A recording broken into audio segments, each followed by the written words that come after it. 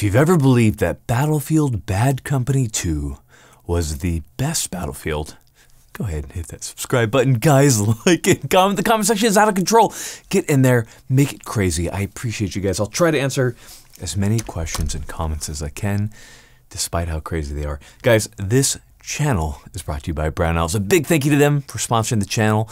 They are making awesome things for 2A. They, of course, have a huge website with everything you could possibly want, and they just donated like $150,000 to the Firearm Policy Coalition. So they do great things for 2A. Big thank you to them, and of course, we can't forget the Sonoran Desert Institute for sponsoring this video. If you're looking to get into gunsmithing, definitely go and check them out. Ladies and gentlemen, my often forgotten, but most certainly not by me, 1911 Alpha 1s, welcome to the channel. Today, we're going to be talking about a very cool rifle, and that is the BRN-180, made and sold by BRN-180, which brings us to our full disclosure. So for the first time, I believe in this channel, we are doing a video on a rifle that is also made by our sponsor. So obviously there are financial ties there. And one thing that I've always harped about, and that has always been important to me when it comes to this channel, is clarity on the disclosures of my relationship with companies when I do a review. So of course, when it comes to BRN-180, they are our sponsor. They support the channel financially. So understand that because of that, I don't really consider this a review. As impartial as I am and as much as I'll throw exactly what I think about this rifle out there, because of that financial tie, we're going to consider this more an overview of a rifle than we will consider this a review. And to be clear, there are plenty of other people who have done reviews without financial ties for BRN-180. I'd highly recommend taking a look at them, like Mr. Gunsagear and a couple other different guys. But in any case, I still want to do a video on the BRN-180 because it is both popular and a pretty interesting and compelling design. So, with our full disclosures out of the way, let's go ahead and get into this rifle right here. We're going to go tip to butt like we always do, but before we do, it's important to kind of note what this is in the first place. So the BRN-180 is a modern take on the AR-18, AR-180, and the question was, what if production had continued? How would this gun have been modernized? And those are good questions. So this is BRN-180's take on what they believe would have happened. So understand certain things were simplified because, quite frankly, you know, how much you want to spend on making a firearm, they want it to cost not too much. So, for example, the upper from BRN-180, of course, fits on an AR-15 lower. In this case, this is a BRN-180 lower, but it will fit on any old modern mil-spec type AR-15 lower. So because of that, certain changes had to be made to the receiver, and we'll talk more about that later. But understand there are certainly some differences from the AR-180 from which it was derived, but it is a short-stroke gas piston system that is chambered in 5.56. There's also a 300 blackout option. So with those things being said, let's do what we always do. We're going to go tip to butt. We're going to talk about this rifle right here. So to start off with, at the muzzle, any old muzzle device can be attached. In this case, we have a Q muzzle device with a Q suppressor on there, and it is a 30 cal suppressor. Anything can be mounted. So what it comes with is one of their 3-prongs, and that is a throwback to the original AR-180 3-prong that was originally on the old AR-180s. And to be honest, I'm not a big fan of the muzzle device as it comes on the BRN-180. My problem with it is that it doesn't really do a good job at flash suppression or in correctly balancing the rifle when it's firing. In fact, the flash suppressor ends up overdriving the rifle. So if we were to fire with the muzzle device on this rifle, it actually pushed the rifle down more than is necessary based on the recoil that you're getting from the weapon. So this is a problem because it's constantly driving your weapon down. A well-balanced compensator or flash hider should pretty much push all of that recoil impulse back in your shoulder. And I do understand that they are trying to make kind of a throwback, and that's kind of the whole point of it. And that's probably a design flaw with the original AR-180. But I'm going to go ahead and throw out all my kind of problems with it as they come. That being said, it is a cool and classic throwback. But put pretty much any other muzzle device on there and you're going to have better results. So on this guy right here, we have the B.E. Myers 249, a Surefire 3-prong will also work just as well. The point is, it will accept any muzzle device. I think many muzzle devices, including the A2, are probably better, but of course you lose that aesthetic when you go to something else. So one of the coolest parts about putting a muzzle device on the BRN-180 is after you have it indexed and tightened down, you can push the locking nut up into it, screw it into it, and it provides more pressure on it. So I've done that in addition to the Vibratight, and it has been absolutely rock steady. So that is something that I can definitely say for that design. I like that quite a bit, and several other firearms have done that, but I definitely like the inclusion of that on the BRN-180. Now, regarding the ability of that lock to kind of keep a muzzle device on, as of this filming, we have about 2.5K on various rifles. So most of them on this long boy right here, about maybe 800 or 1,000 on this guy right here. And in all those cases, the muzzle device has been rock steady. So they've done some very good things in their engineering there. So with that being said, let's move back to the barrel itself. So the barrel is interesting. It's 4150 carbon. It's nitrated on the inside. The barrel is good. I have no problems with the barrel. The accuracy for the system, of course, is going to be a little bit less than a AR-15 around that price range. And the reason for that, of course, is a short stroke gas piston system just inherently is going to have a little bit less accuracy than a direct impingement system. Now, that's not something I'm going to push against the BRN-180, but just understand that there is that difference there. Now, there are, of course, a lot of benefits to a short stroke gas piston system, which we will talk about in a little bit. But that being said, is the accuracy difference really that big? Now, with Federal Gold Medal Match, I'm typically getting between 1.4 to 1.5, and I could probably do better. It's probably all me. But it is a wholly accurate design. And in fact, in most cases, is more than enough for what you're doing. Now, like a really great AR-15 will push sub-MOA, so we are talking in pretty small increments of accuracy between the two different brands that we have out there. But it should just be noted that the accuracy on the BRN-180 is quite good for what it is, and it is more than acceptable for most of the uses that you guys will be using it for, varmint hunting and that type of stuff. Now, the coolest thing, of course, about the BRN-180 is the fact that it uses a short stroke gas piston system, specifically the system pioneered in the AR-18 AR-180. And one of the best parts about that system is that although the AR-180, AR-18 never took off, that system of operation is present in literally every modern piston system out there. Of course, a little bit modified, anything from the ACR to the SCAR to the G36. The AR-18, AR-180 really paved the way in showing how reliable, simple, and how gentle a recoil impulse a short stroke gas piston system could have. Now, when it comes to the BRN-180, we can't really talk about this without talking about how smooth this weapon is. Simply cycling it, I hope you can hear the smoothness of the action as it slides on the rails. I'll go ahead and cap this because it wants to pop off. But it is a very well made, very smooth system. And of course, these uppers are made by PWS, a company very familiar with short stroke gas piston systems. So of course, it should come to no surprise that these are well built. But you never know what you're going to get when it comes to these short stroke gas piston systems, and I was very pleasantly surprised with how smooth and how pleasant these weapons are to shoot, and especially how wonderful they are with a suppressor. To date, this is probably one of my favorite guns to fire suppressed. It just is so smooth. There's no gas blowback into your face due to the fact that you have that short stroke gas piston system. Because as much as I love my AR-15s, in this case we have this URGI right here, which is an absolute beast, the fact of the matter is that once I get this little bitch suppressed, that thing is coughing right in my face and it is making me cry, and crying isn't cool, dudes. I'm just kidding. But the point is, as I'm firing this, that gas with that short stroke gas piston system is just venting off. So I'm not getting it directly back into my face, which means with a suppressor mounted on this guy, you can really push it about as fast as you can push it. There's no problems compared to an AR-15.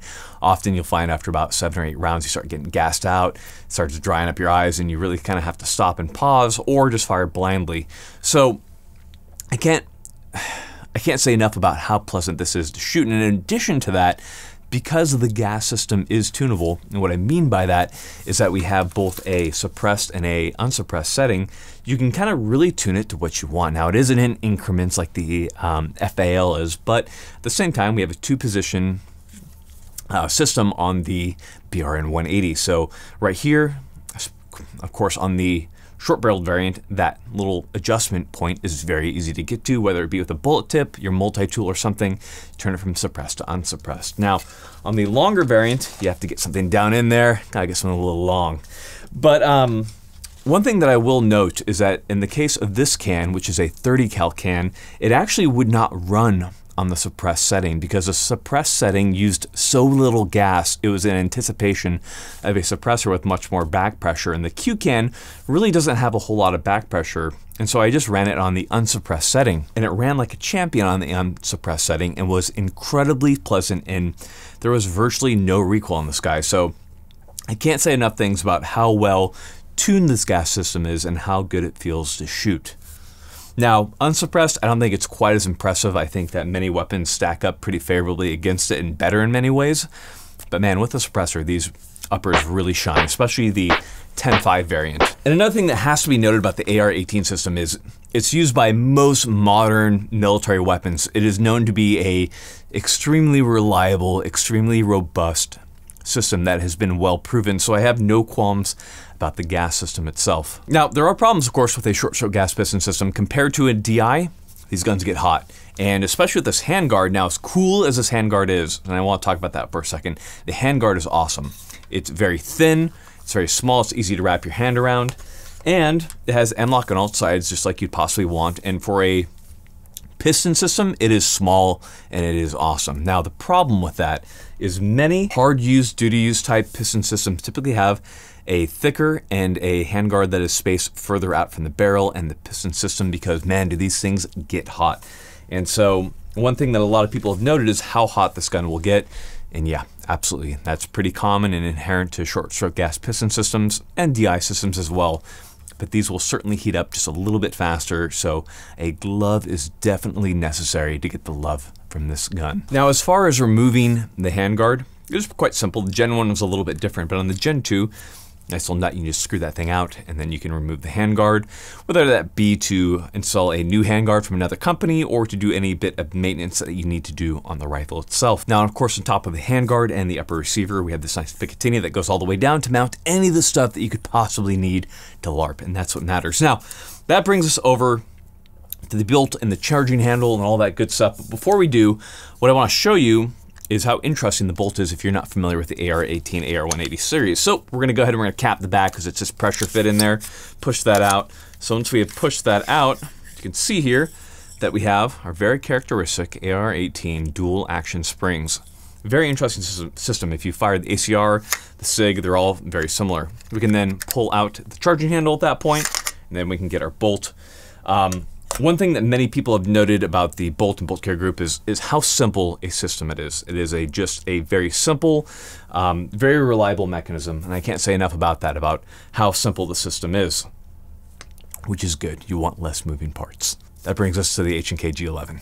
So with that out of the way, let's go ahead and let's get over into the charging handle. So the charging handle is the exact throwback to what was originally on the AR-18, and that's great for back then. Nowadays, it's a bit of a pain in the ass, to be honest, and I probably will replace this with something else at some point. And the reason for that is because it's livered up. What happens is, depending on the optic that you're using, it can get in the way.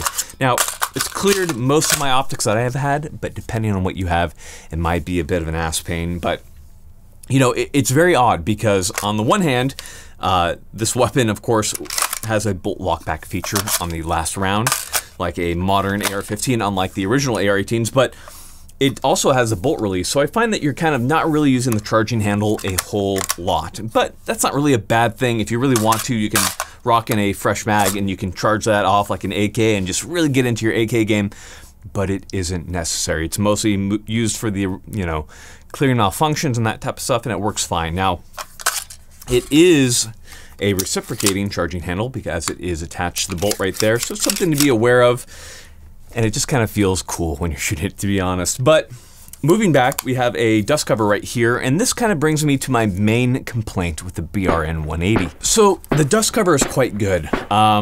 With this up and the bolt forward and the magazine in, this is a fairly sealed system and it works quite well. However, as the weapon fires, the dust cover is going to push down, and what that does, as you can see right here, is it opens a fairly large and wide channel directly into the internals of the lower. If there's one thing that can be said about the AR-15 that is one of its greatest weaknesses, is the fact that once you get any bit of dirt or rocks down into that trigger component on the AR-15, that thing, it fucking dies. So The problem with this open gas port is, of course, if you're in a dirty environment with a shit ton of rocks and dust, there's a possibility of it jamming up that mechanism in your trigger and killing your gun. Now, of course, you can get those rocks out of there and then it will run again, but that is my really greatest complaint. That's probably me being unnecessarily hard on the gun, but it's for that reason that I really don't kind of consider this in the kind of duty role. And people have argued against me on that, but that's my opinion, probably me being overly harsh. I have pretty strict standards when it comes to that stuff, but this doesn't, because of that, it doesn't really fit into a hard duty use category, you know, to hell and back type rifle for me. And if you're not familiar with what I mean by that, so if you take a look at this URGI right here, it's AR-15, even once we pop the dust cover down, you can see that's a fairly sealed system. It's going to be very difficult for rocks, dirt, and grime to get in there, and specifically to gum up the trigger components of this particular weapon. If we take it a step further and we take a look at the MCX, you can see it is roughly the same thing, where yes, we have a very similar operating mechanism, but at the same time, we have a very familiar AR-15 type design where it is pretty much sealed when the bolt is forward. And so I know that was kind of unnecessarily harsh perhaps on the BRN-180 because I really do like it quite a bit, but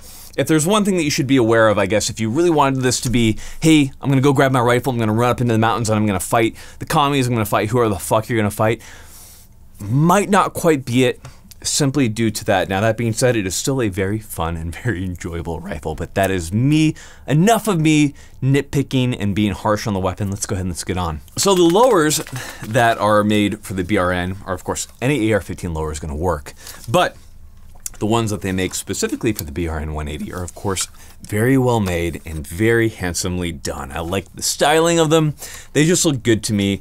And there's nothing that's really different about them compared to your typical AR-15 lower, so there isn't really a whole lot that needs to be said about them. Of course, you can run an ambi if you want from CAC or whatever. Anything is going to work on your BRN-180 upper. Now, in the case of this, we do have a Geisley trigger in there, and you guys know how much I love Geisley triggers, which means we're gonna have to go ahead and go set trigger. Go ahead and put your finger right over mine. We have a Geisley SSAE. Let's go ahead and feel that trigger. So we get we get about 1 millimeter into it. We hit our first wall, 2-stage trigger. We hit that wall. Holy shit. I love Geisley triggers. Okay, feeling that reset. Just right there. We're right on that wall again. We are a maybe 2-pound let off. I don't want to go too far into Geisley triggers because we're not talking about them, but Geisley triggers are great because they use full power springs, therefore they're going to be able to detonate you know, hard rifle primers and that type of stuff for military type ammo, and they are just incredible. Big guys who make some good shit.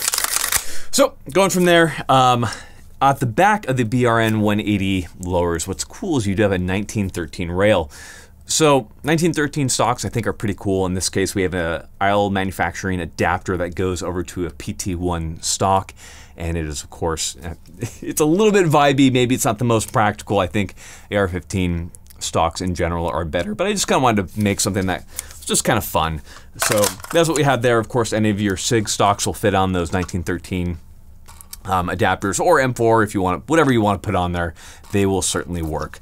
But again, the cool part about the BRN-180 is being as it is a piston system, it does not need, well, specifically an AR-180 base system, it does not require a buffer spring of any type, so it can simply work with the stock folded. So that is, of course, a cool thing about this particular design. So, kind of coming to the end here, guys. Where does the BRN-180 stand? So, coming to the end here, maybe you fast forward and you haven't heard me talking about it, but what are my thoughts on the BRN-180? So, the BRN-180 is a well-executed design by both Brownells and PWS. They have done great things in getting this manufactured, and it is an absolute blast to shoot with a suppressor on there. Now, that being said, I think this is a really good gun, a very accurate, very reliable gun. However, my real concern with this being a to hell and back type rifle, where this is what you have for the rest of your life, get out there, is of course this giant gap at the back, being a great entry point for debris to go ahead and jam up your trigger, which is one of the weak points of the AR-15 system if it is exposed, which it isn't on most other systems. So that is my only real complaint about the system. Other than that, I think it is a well-designed, executed rifle. So what does it come down to at the end? Maybe you haven't been watching, maybe you don't know my final thoughts. So The BRN-180 is a well-executed, well-built upper from Brownells and PWS with their expertise. It is so much fun to shoot suppress. It was one of my favorite guns to shoot suppress, and I think there's a lot of really good design features in here. It is a very reliable and very robust system. That being said, my biggest complaint about it is the dust getting into the back right here and jamming up the mechanism. So when it comes to that, this isn't something that I would pick for a to hell and back rifle. This rifle isn't the first one I'm going to grab if the world is completely falling apart and the commies have invaded and I'm like, time to die commies, and I go to grab a gun and it's going to be the Brownells, as cool as this gun is. Now, that being said, it would certainly work, but I just have that concern due to the ability of that dust to get in there once the weapon is firing. So that is probably me being overly harsh because I think this is a really well-built rifle. Definitely go check them out. But here's the thing, guys. As cool as these are and as awesome as they look, the fact of the matter is what really matters is training. So if this is all that you have, it's still a really well-built rifle. Don't let me dissuade you in any way. And again, look at other reviews at the same time because this is completely capable and is completely reliant on you.